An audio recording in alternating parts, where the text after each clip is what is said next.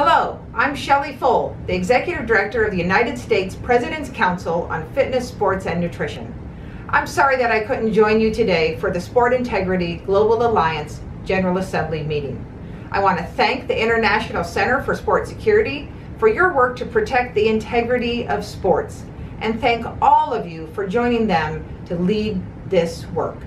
The ICSS is a global leader in sports safety, security, and integrity, and we welcome the opportunity to join with them in support of the Sport Integrity Global Alliance.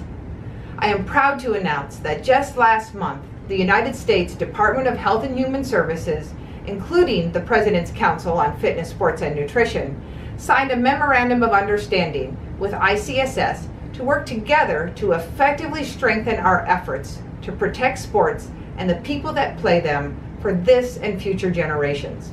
The positive role that sports play in physical and emotional health is well established, and sports have the ability to inspire and unite people from all walks of life across the globe.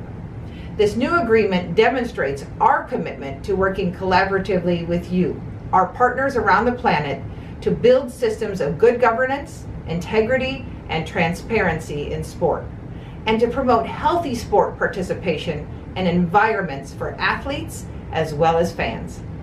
The United States President's Council on Fitness, Sports, and Nutrition is committed to achieving the highest standards in terms of recruitment, training, education, and protection of children and young athletes on their pathway to elite and professional sport, and also to working together to share information regarding all forms of abuse and combat human trafficking associated with sport, and with a special focus on vulnerable populations.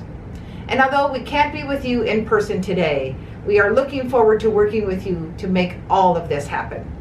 I know that together we will continue to ensure that sports can provide all of us, and particularly our young people, with positive values and significant social, educational, and cultural benefits.